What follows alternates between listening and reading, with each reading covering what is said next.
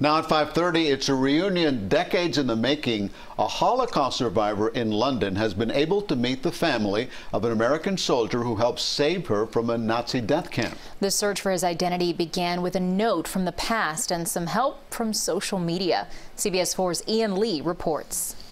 Nice to meet you. Nice to meet you. So nice to meet you.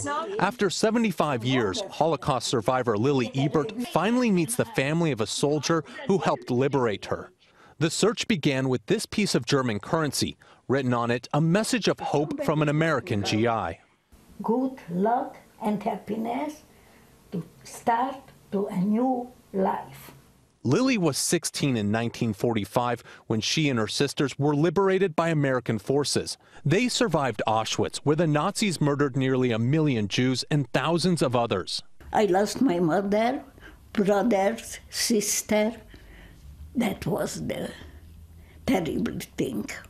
Now 90 years old, Lily, who lives in London, shared the note and story with her great-grandson.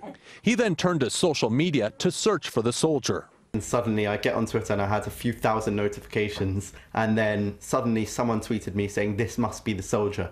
The soldier turned out to be Private Hayman Schulman of New York, who died 9 years ago.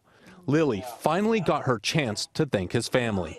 All the time I looked out there because it was for me something special.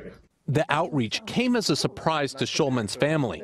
The private never told them about the encounter. I was shaken because suddenly he wasn't my father and all of the history we had had together. Instead, he was this young man in the throes of war doing something extremely kind for somebody, and it was actually overwhelming. A soldier's act of kindness reverberating through history.